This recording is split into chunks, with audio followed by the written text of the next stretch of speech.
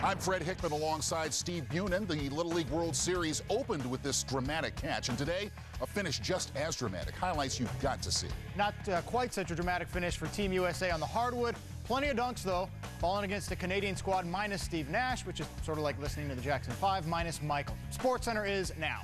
We're teed up. All right, this is Vegas, FIBA America's Tournament, Team USA. A pleasure, Fred. Thank you, my friend.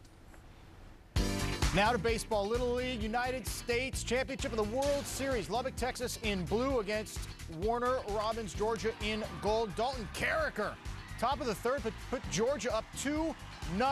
Same frame, same score. Now you got 2 runners in scoring position, and David Umphreeville back of the box. 2 more runs come in. It's 4-zip Georgia. Bottom of the third, Texas got to get on board.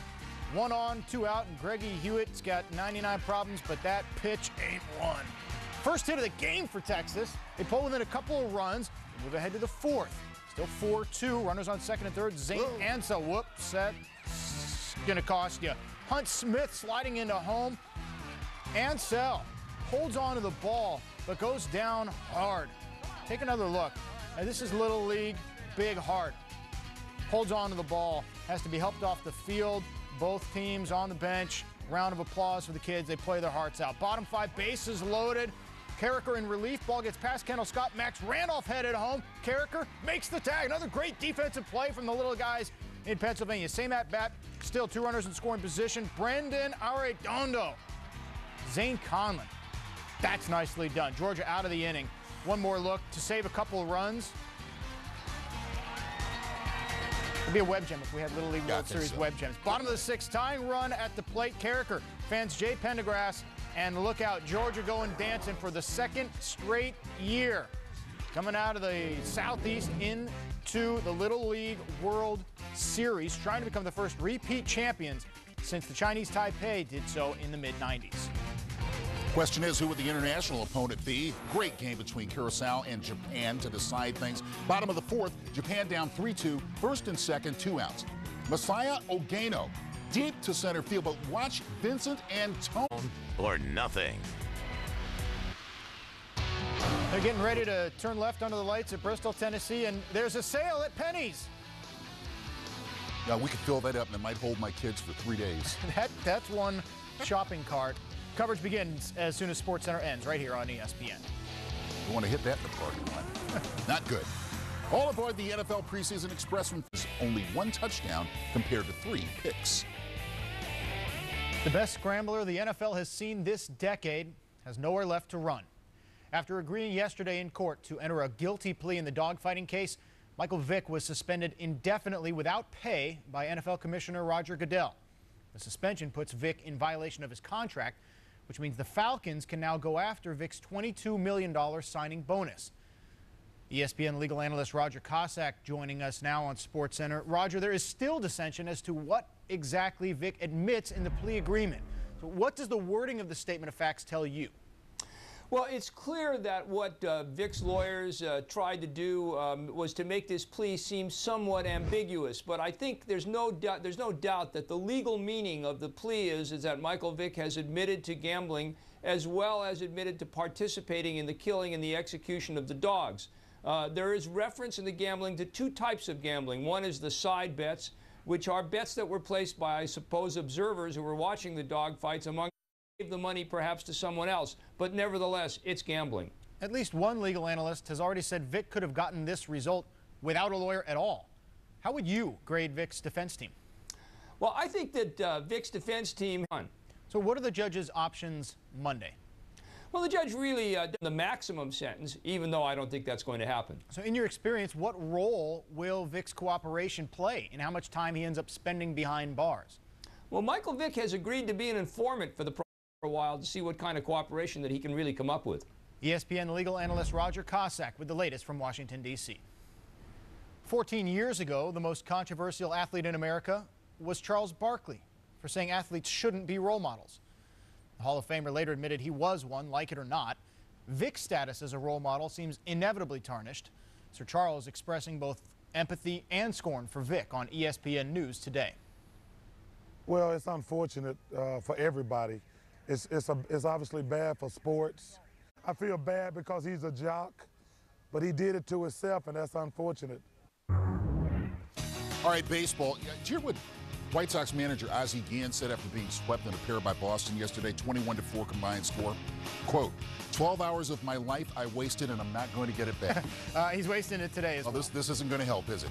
They are now in the top of the 8th inning, 10-0. The Red Sox leading the White Sox, trying to stretch that lead out in the East. It's already stretched out to 6.5 over the Yankees. Yankees, who lost to Detroit in a rain-hampered affair, which ended at 3:30 this morning, get going at 7:05 tonight. We'll get into that with Buster only a little bit later on SportsCenter. Mets up 4-2 on the Dodgers, top of the 8th. Mets have won El Duque's last 8 starts, and he's shutting down L.A. so far. David Wright, pair of singles, pair of walks, an RBI and a run. And Carlos Delgado with a 2-run single in the 5th. He needed that. He was 0 for his last 16 coming into the game. All of golf's biggest names but Tiger are there, but Phil Mickelson, one of only 2 big names, still in contention after 3 rounds at the Barclays Classic. Highlights for Moving Day straight ahead. And that's the beginning of golf's take on NASCAR's chase for the Cup. After Bristol tonight, just 2 more races till the cutoff. That and more when SportsCenter puts the pedal to the metal next. Choi would shoot a 70 and stay at 13 under for the tournament. How about Justin Rose? At the par 3 14th, 140 yards to the pin. And Rose with the 9-iron. Can I do this once in my life, please? Oh, the ace, hole-in-one. First hole-in-one of the tournament. He shot a 1 under 70. Rose at 5 under. Phil Mickelson with a double bogey on 16. Has a birdie putt on 17. Mickelson from about 25 feet knocks it down. He birdies the last 2 holes, finishes with a 2 under par 69. And Steve Stricker, birdie putt to take the lead, drains that. Stricker with a third round leader at 14 under, 1 stroke ahead of Choi as they head into Sunday.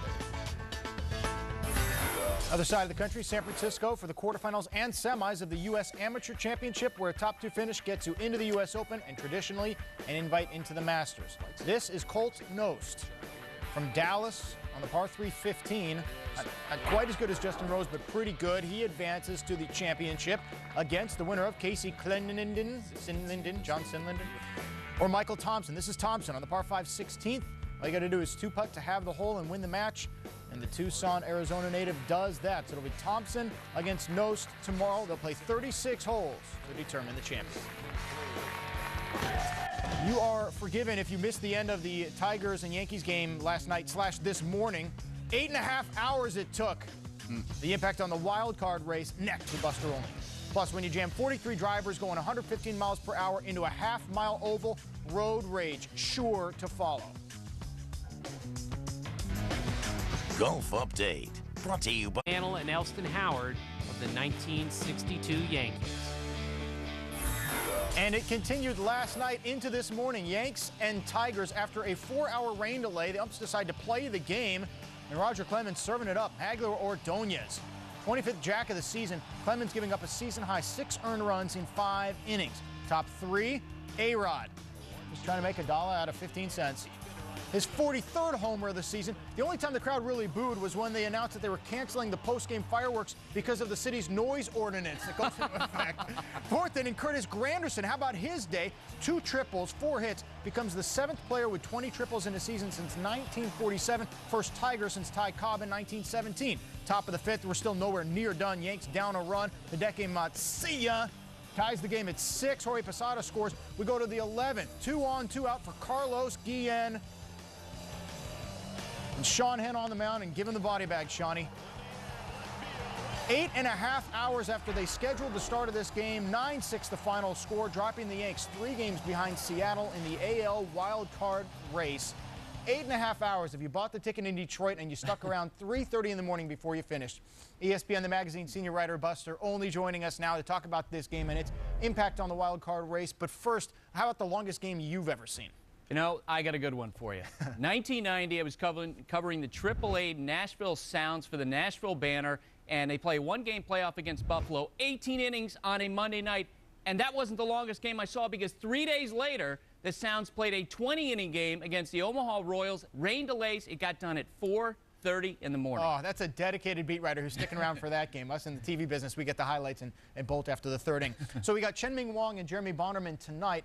Now, both clubs used 5 relievers up until 3:30 this morning. So who needs a quality start more, Jimmy Leland or Joe Torre? Joe Torre, without question, because the Yankees' margin for error is absolutely slipping, and the big key is they need to get better, more consistent starting pitching. You look at the margins now, it looks like they're going to be 7 games out as they start their game behind the Boston Red Sox. Boston's magic number is down to 27. 4 games behind Seattle in the loss column. They absolutely need to start stepping it up, and it's not only tonight, but Monday when Mike Messina starts. He may be pitching for his job. Kayagawa could take over for him. So this is a big key for the Yankees down the stretch. They have the offense. Can they get the starting pitching? You talk about Monday, the big series, not just on the East Coast, but how about the Angels who go to Seattle on Monday? The Mariners just a game back after beating Texas 4-2 last night. Their 8th straight game with double-digit hits. Yep. Now they're 3 ahead of the Yankees in the wild card race. If you're an Angels fan, why should the Mariners' style of play scare you? Depth. That's a big underrated part of what Seattle has right now is depth. They have depth in the rotation since Jeff Weaver started turning his season around early in the year, and their offense is much deeper than anyone expected. Think about this number. They have 9 guys with more than 50 RBIs. They're the first team to do that after 126 games since the Boston Red Sox of 2003, which is one of the great offensive teams of all time. So this is a Seattle team that has deep lineup, deep starting pitching, and has a pretty good bullpen, too. And they're 20 games above 500 for the first time in 4 years. How about the Indians? CC Sabathia losing to the Royals last night 2-1. Now, he says to the media he's not frustrated, but he's got 1 win in his last 7 starts despite a 2.13 ERA in those starts. Do baseball folks still believe in the Tigers more than the Tribe because of that hitting? No, I don't think so. I think there are real concerns about the Tigers because of their starting pitching. You know, there's a real question of whether or not the Tigers have suffered a physical hangover from last year with that deep run they went in the playoffs, where you have the the Indians. They are struggling offensively, but they've got Jake Westbrook turning it around now. Between him and Fausto Carmona and CC Sabathia, Indians pitching-wise are in better shape than Detroit is going down the stretch. Yeah, the Tigers have the hitting. You know, they're going to need Gary Sheffield back, but they need their pitching to bounce back. They are a game and a half behind the Cleveland Indians in the Central as we speak. How about the National League? You get the Padres, winners of 3 straight. They lead the wild card and now just 2 games shy of Arizona in the NL West. When you talk to scouts around the game, what are they saying about what's going to decide that division? The question is, will the San Diego Padres score a lot of runs? And there's no doubt that since Milton Bradley rejoined the lineup this week, he's made a huge difference. They've scored 36 runs in the 4 games of their current road trip that started in New York, and now they're in Philadelphia. They've gotten double-digit hits in 4 straight games. That's the big question about the Padres. Can they hit? We know they have the great starting pitching. Jake Peavy, Chris Young, presumably when he comes back, Greg Maddux. This is a team that, if it puts together a lot of runs, is going to be very dangerous, not only in the West race, but also in the National League, maybe going to the World Series. Padres in Philadelphia again tonight, and the Diamondbacks still hosting the Cubs in a potential playoff preview. The head-scratcher yesterday, before the umpires in Detroit decided to play that game at about 11 o'clock local time, was the Braves designating Bob Wickman for the assignment. I mean, this is a guy, 20 saves, ERA under 3 for the month of August. Who closes now for Atlanta?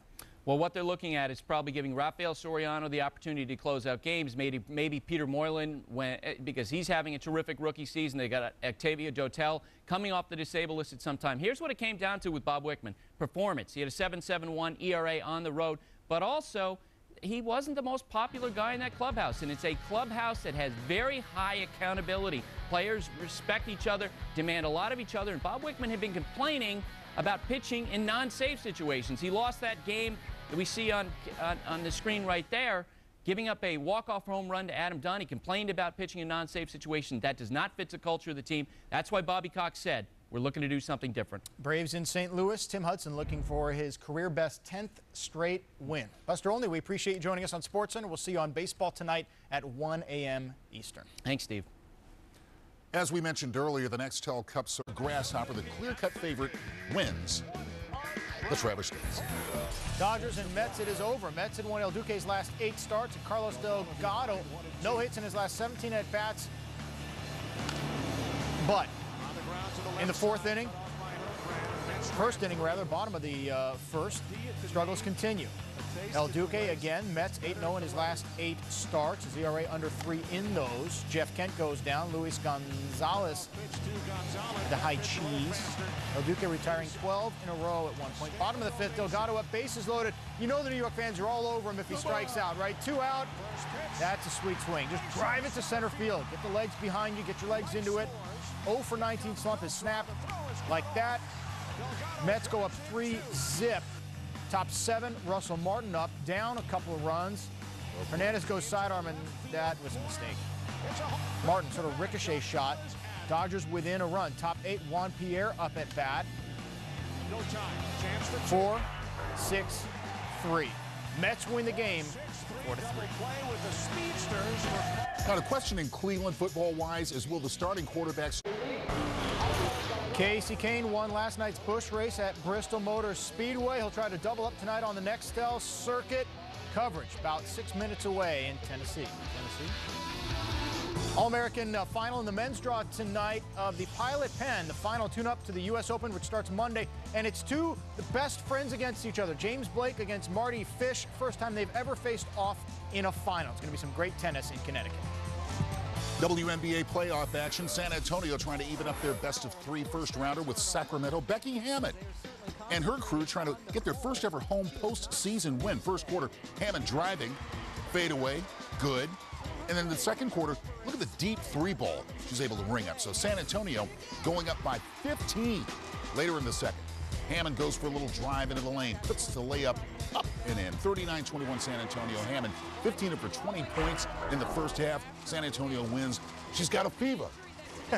In the East, Game 2 of the 2-3 matchup. The third seed, the Sun, defeated the Fever in triple overtime. Game 1 Thursday. Anna DeForge, 31 points in that game, and took over this game early. She'll show you a thing or two about going one-on-one. Hit 15 points in the first half. Fever 0 for 5 against the Sun this year. And then one more time, DeForge. DeForge can't, it's not just that she can take it to the rack, she can shoot as well. 3, 2, 1, contact. 26 points for DeForge. Fever running away with it. Still in the third quarter, Tamika Catchings. 15 points, 13 boards. Series tied at 1. Game 3, Monday night in Indianapolis. What to watch for tonight? NFL, Ravens, and Redskins. Battle of the Beltway and Battle of the Landrys. LaRon, Washington's first-round pick this year, and his big brother, DeJuan, the fifth-round pick last year by Baltimore. Both are safeties, so if they meet, it'll probably be on a kick. Connie Bernstein with more. Preseason's wrapping up at the NFL, but we've got field on Saturday night. And Dolphins fans, you want to check out ESPN.com because John Clayton is claiming that your team's got to pick up the pace, that Trent Green is not up to speed, and Ronnie Brown looking less than special so far. All right, we've got IndyCar racing coming up tomorrow. Motorola Indy 300 at Sonoma. Dario Franchitti on the pole. Danica Patrick, though, starting in the second spot. Coverage on ESPN 3:30 tomorrow. That ties her for her highest starting spot ever. Maybe that wins. And coming up here, NASCAR Countdown on ESPN. You got tennis on ESPN2. Next SportsCenter, 11:30 Eastern. And, of course, you can always stay current with ESPN News. With Fred Hickman, I'm Steve Bunin. Thanks for watching SportsCenter. Anything else? That's it. Welcome to Thunder.